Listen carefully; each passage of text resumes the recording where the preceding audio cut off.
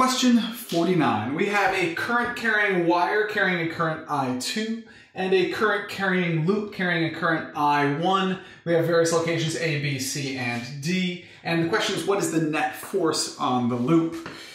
This uses a combination of right-hand rules. So here we go. We get out our right hand. We're limber. We point our thumb in the direction of current 2, curl our fingers in the direction of the magnetic field, and above the wire the magnetic field is going to be into the board, and below the wire the magnetic field is going to be out of the board. Really above the wire is all that we're concerned about, so I'm going to draw that. So you can see I've illustrated the magnetic field in blue, and we now use our right hand rule again.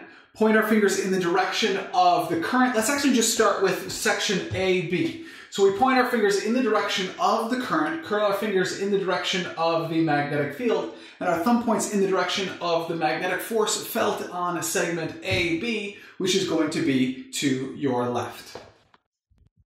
We can now do that with the other segments. BC, the current is to your right. Curl our fingers in the direction of the magnetic field. Our thumb points up. The magnetic force on BC is up.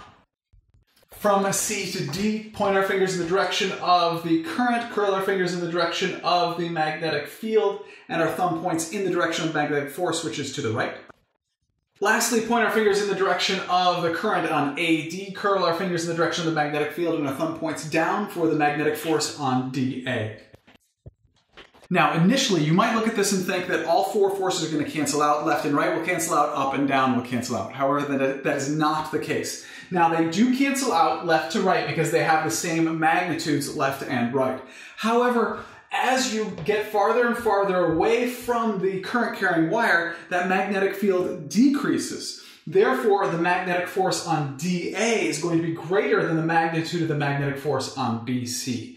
Therefore, the net force is going to be toward the wire. The correct answer is A.